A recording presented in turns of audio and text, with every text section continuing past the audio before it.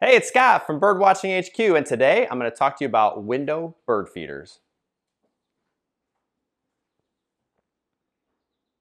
All right, first, attaching a bird feeder to your window is just, honestly, it's a ton of fun.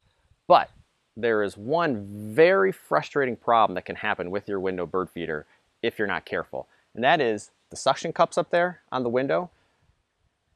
If you're not careful, they can unstick and the whole thing come crashing to the ground, spilling bird seed and just basically making a mess everywhere. All right, so today I'm going to give you 2 tips that you can use to make sure that the suction cups on your window bird feeders stick well to your window so you'll never have it fall. Okay, so the first thing you need to do is make sure you clean the window. I know this seems obvious, but a lot of people, including myself, forget to wash the window. And if the window is dirty, it can be hard for the cups to get a good suction onto the window.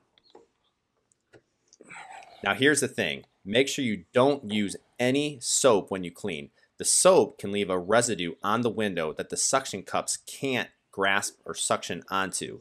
So just take a wet rag, wash the window, and then dry.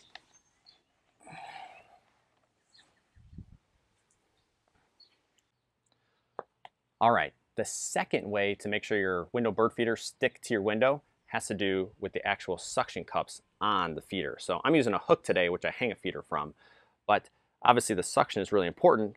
Not a good suction, it's going to fall to the ground. So to make sure you have a great suction, take some oil. This is olive oil from my kitchen. Get the tiniest bit on your finger. I mean, the smaller the better, and rub it on the suction cup, just like that. If you don't have any olive oil or cooking oil in your kitchen, and what I usually do is there's enough natural oil found on your face. As you wipe my forehead, or some people wipe their nose, I use the other suction cup and rub it right there. And that is all you're going to need. Now watch this.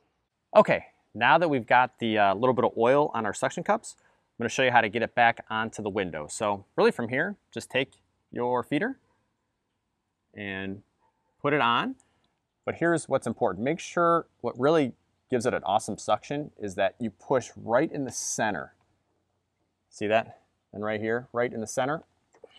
That just gives an awesome, excellent, strong hold. Lastly, we'll take our feeder, put it back on the window, and look at that. That is not coming down. Okay, that's all for today. Hope you learned how to make sure your window bird feeders never fall to the ground. And once again, this is Scott from Birdwatching HQ, and make sure you check out my channel to watch all the live cams we got streaming from all around the world. All right, thanks. Bye. Shared your Hot Shots candy with me. I remember that because